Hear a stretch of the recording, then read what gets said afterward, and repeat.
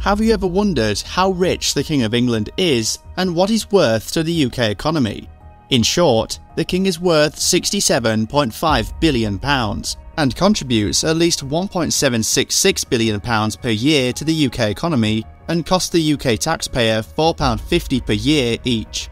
The £67.5 billion is split between the King's personal wealth, the Crown Estate and other royal institutions' tangible assets, and significant intangible value brought to the UK economy, according to Brand Finance, the world's leading brand valuation consultancy. The British monarchy is a fascinating institution that has evolved over the centuries, from absolute power to constitutional monarchy, from divine right to popular support, and from empire to commonwealth. Today, the British monarchy is a symbolic and ceremonial role that represents continuity, tradition, and national identity and generates tourism, diplomacy, and philanthropy. The British monarchy is also one of the oldest and wealthiest royal families in the world, with a history that spans over 1,000 years and a net worth estimated to be in the billions. In this video, we'll explore the sources and distribution of the British monarchy's wealth, the controversies and criticisms of its funding and spending, and the benefits and drawbacks of its economic impact on the UK and beyond. So, if you're ready to delve into the realm of kings and queens, princes and princesses, crowns and scepters, join us for this enlightening journey into the monarchy's finances. But before we get into it, please remember to hit that like button and subscribe. We will cover some important and controversial topics on this channel, and your support will really help us with the algorithm. The British monarchy has a long and fascinating history spanning a millennium. The idea of a united England with a single king to rule over it began with the Anglo-Saxon kings of England in the early Middle Ages. However, the Norman conquest in 1066 marked the true beginning of the British monarchy as we know it today.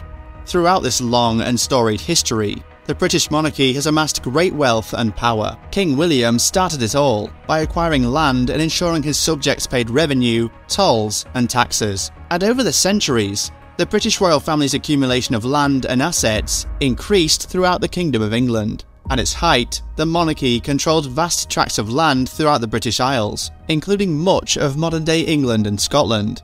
At certain points in history, the monarchy's wealth was also derived from other sources, such as taxes and trade. Over the centuries, the British monarchy also significantly shaped the country and Western politics. One notable example is the Magna Carta, signed by King John in 1215. This document established the principle that even the king was subject to the law, and laid the foundation for modern constitutional government. Despite these laws and changes, the British monarchy has remained a powerful and influential institution throughout the centuries. In fact, it is one of the oldest and most wealthy royal families in the world, with a net worth estimated to be in the billions of pounds. But what is the current state of the British monarchy's wealth, and how does it contribute to the UK's economy? Let's take a closer look. The current monarch of the UK is King Charles III, who ascended to the throne after the death of his mother, Queen Elizabeth II. King Charles III is the head of the royal family, one of the wealthiest in the world. According to a recent article on Forbes, King Charles III's personal net worth is estimated at $500 million. Yet, he oversees north of $42 billion in assets as the head of the monarchy. So, where does it all come from? The majority of the monarchy's yearly income comes from the sovereign grant, which is funded by taxpayers and covers the cost of running the royal household and carrying out official duties. The grant is set at 25% of the profits generated by the Crown Estate, a vast property portfolio including historical buildings, urban developments, and farmland. King Charles III also receives income from the Duchy of Cornwall, a private estate that generates revenue from land holdings and other investments. The royal family's most notable assets include Buckingham Palace, the crown jewels, and the collection of royal artworks and antiques. However, it is worth noting that many of these assets are considered part of the national heritage and are not owned by King Charles personally. When it comes to personal net worth, King Charles III's assets include Highgrove House, his private residence, and Birkhall, a property in Scotland. He also has a personal investment portfolio and has inherited wealth from the Queen Mother and Queen Elizabeth II. While Charles's net worth is significant, it is worth noting that it's still relatively small compared to other wealthy individuals in the UK and worldwide. For example, businessman Jim Ratcliffe, the founder of the chemical company INEOS, has a personal net worth of over $23.4 billion, according to Forbes, making him the wealthiest person in the UK and putting him over 30 times richer than the personal wealth of the King. King Charles III's net worth also pales in comparison to that of some of the world's wealthiest individuals, such as Amazon founder Jeff Bezos, who has had a net worth of over $170 billion. So, the King and the monarchy possess vast wealth, but he also substantially contributes to the UK economy. The monarchy has played a vital role in promoting tourism in the country, with millions of people visiting the UK each year to see royal palaces, castles, and other historical sites. The tourism industry is estimated to be worth billions of pounds to the UK economy, and the monarchy's contribution to this figure is undoubtedly significant. According to a report by Brand Finance, the British monarchy is valued at £67.5 billion, contributing around £1.8 billion to the UK economy each year. This includes the revenue generated by tourism, the sale of royal souvenirs, and other related industries. In addition, the monarchy also contributes to the UK economy through charitable donations, with many members of the royal family actively involved in various philanthropic causes, King Charles in particular. However, the cost of the monarchy has been a topic of debate and controversy.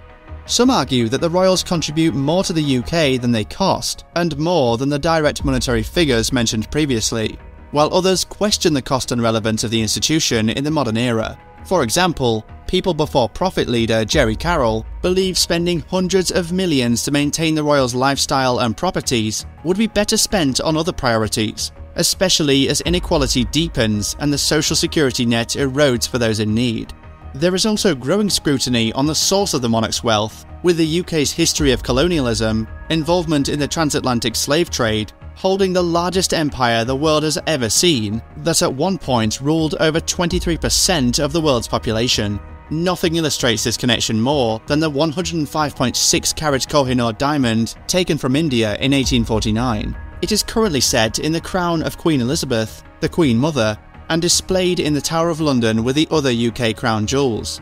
The government of India, Iran, Pakistan and Afghanistan have all claimed ownership of the jewel and demanded its return, requests that the British government has rejected. In April 2023, King Charles announced his cooperation with an independent study exploring the relationship between the monarchy and the 17th and 18th century slave trades. On the other hand, economist Esmond Burney sees the royals as a cultural asset akin to Shakespeare, whose value cannot be easily quantified. He also points out that the annual cost of the monarchy is less than 1/1000th of the NHS budget, and that the Royal Art Collection is already owned by a charitable commission. Burney also notes that nationalising the royal assets would not necessarily benefit the public, as inheritance tax would quickly strip down their wealth, and some properties and artworks might end up in the hands of Middle Eastern wealth funds. Additionally, the UK's constitutional arrangement provides an orderly and peaceful transfer of head of state and connects the nation to its history and heritage. However, one particular area of contention has been the sovereign grant, which is the public funding supporting the monarchy. The grant is frequently criticised by some for being too expensive. The grant is calculated as a percentage of the profits generated by the Crown Estate, a collection of properties and assets.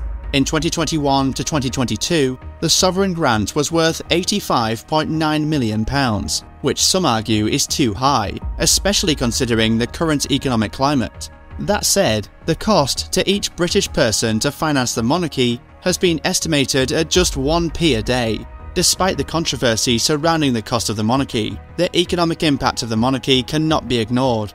As the current monarch, King Charles III is vital in promoting UK businesses and industries, particularly with Middle Eastern nations. The monarchy is a powerful symbol of British culture and tradition. Their patronage of various industries and businesses can significantly boost the UK economy. In addition to promoting UK businesses, King Charles III's economic impact through the monarchy could be seen in other areas of the economy. For example, the monarchy has been involved in various initiatives to promote sustainability and environmental conservation, which can positively impact the UK economy in the long term. The King, who has had a deep connection to the environment, is often vocal about environmental issues and has long advocated for sustainable development. He is known for his strong stance on climate change and has been referred to as the Climate King by some commentators.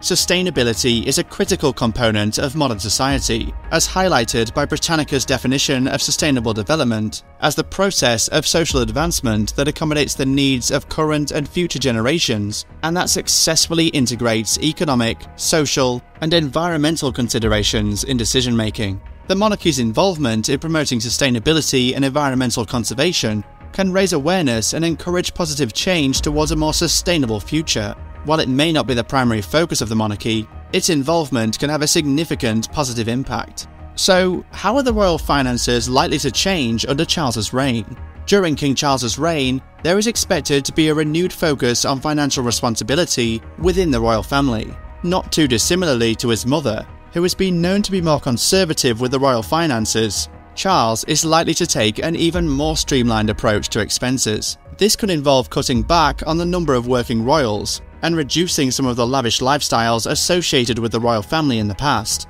including reducing the number of staff and scaling back on travel expenses. This process has already started. Additionally, it is expected that Charles will continue to take steps to make the royal family more cost-effective.